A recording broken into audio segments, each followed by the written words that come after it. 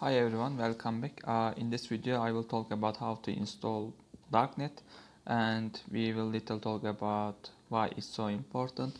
And Darknet is an open source neural network framework written in C and CUDA, also double language, and is so fast, easy to install, and support both hardware, CPU and GPU.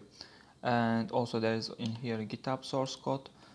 And the creator, let's talk about a little bit. The creator of this framework is Joseph Redmond, which is actually this guy. This guy is really a genius guy, also the creator of the Yolo, and also he created Darknet to use Yolo more easily. But this guy unfortunately does not continue his research anymore because of some, he thinks some unethical misusage of Yolo and Darknet, so he stopped his research.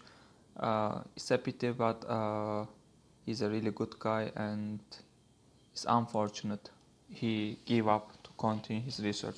Anyway, why we wanna install this? Also, please don't judge me because this is a very simple installation. I just want to show because anyone is going forward my channel and my videos, so I want to show every step I am doing, so please don't judge me about it. If someone doesn't need, they don't watch this video.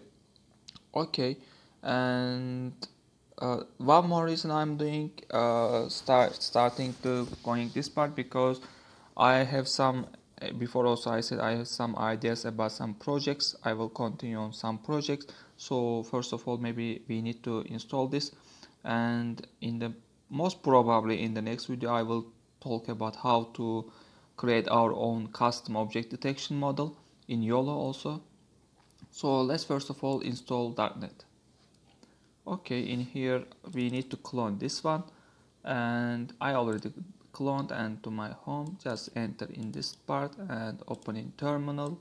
Just you need to make nothing else and it will done. If you get any error in this part, maybe you are missing something, maybe you need to back and you need to check what's the problem. Maybe you can search about it. Just this one, and the Darknet is installed now, and this is not totally installation, but we can call it installation. And in the next videos we will talk about how to use Yolo, how to create our own training model on our own custom object detection model. We will talk about it, and see you in the next videos. This video is just I wanted to show this short installation. Okay, see you.